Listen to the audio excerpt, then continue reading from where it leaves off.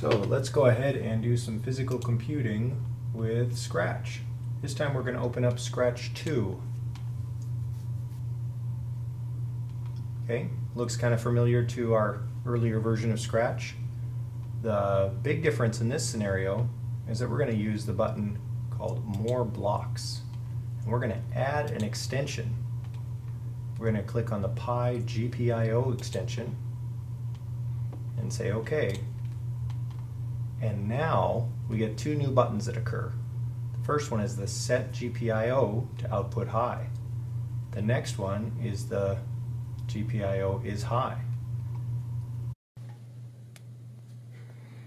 Okay. Instead of my always on power, I'm going to plug in my on power to pin number 17.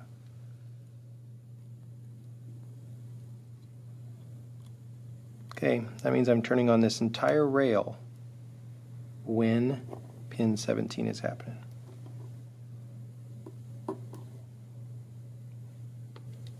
Great. The next one I want to do is to find out if pin 21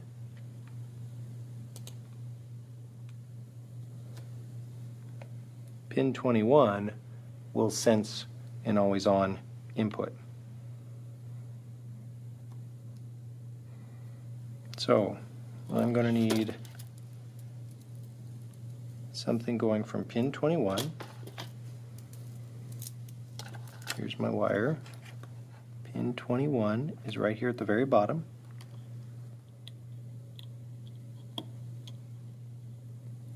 Okay. It'll be on one side of my button.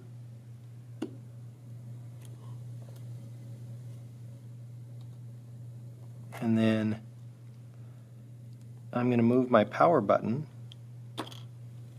and keep my 3.3 always on right there so that this side is still always on. And now I'm going to move this guy over to the other side right here, and when I push the button, the cat should say hello.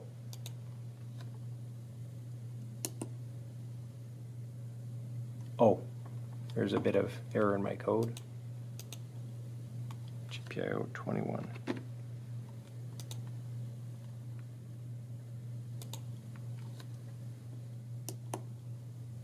Essentially what I'm doing is I'm making it so that my code moves forward.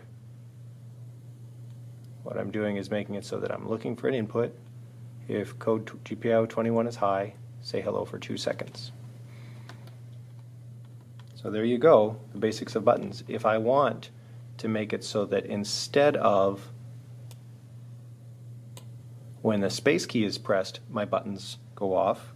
Now I'm going to make it so that when my button is pressed, then GPIO 17 starts flashing. I simply have to add a direct connection from my light bulb right there over to pin 17. Right now it's pin 17 is on. I'm going to grab this forever loop and I'm going to change the hello button and put a forever loop inside here. So now let's try it. Okay.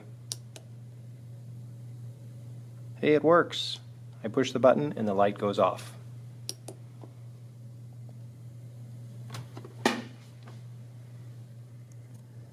So in our physical world, we have a button hooked up to a GPIO pin, and let's go ahead and make this into pin 17. And if I click on this, look, pin 17 is lit. And I'll click again, and it still stays lit. If I want to turn pin 17 off, I go to output low. Now I'll double click on it. The pin is turned off. The simple act here has told the Pi to not send electricity to pin 17. Now here comes some fun parts where if we want to make it blink, we have to set a series of commands. So here's the code for making that light bulb flash. We'll think first, let's give it an event. We can do when the space key is pressed. Now we want GPIO 17 to go between output low and output high. So we are going to add a forever loop, something that will go on and on. First thing, let's set it to output high so that it starts off. And now we're going to wait a second, and then we'll set it to output low. And I think that the fun part here is so that I don't have to drag it back, I can just hit the duplicate and click on this one, and now I can drag it and put it right underneath there. Just change my numbers right here from output high to output low, and boom, let's give this a try. Okay, it seems as if it's working. So there's a lot of fun adding a whole bunch of these buttons here. You can have 3 buttons, you can have 4 buttons. Every time you want a different button to go off, just change the output high to this, or not button. Every time you want a different LED button to go off, you can just change it with a different number. So again, you could copy this entire bit of code with a duplicate button and just change a few things. Okay. The next step is making a button function. So if we've wired up our button the right way, let's do a when clicked, so the button is always just ready for us. We want to set GPIO, and I'm going to put mine into GPIO 21. So I'll put 21 right there, set it to input. Okay, now it's ready. And again, I need to have a forever loop in here so that whenever this program is running, it's waiting for it. And then I need an if-then statement. I'll put the if-then statement inside of here. If GPIO 21 is high, then what should it do? Well, for this one, let's just say, make the cat say hello. Okay, we'll go ahead and test this out. I'll have to hit the green arrow.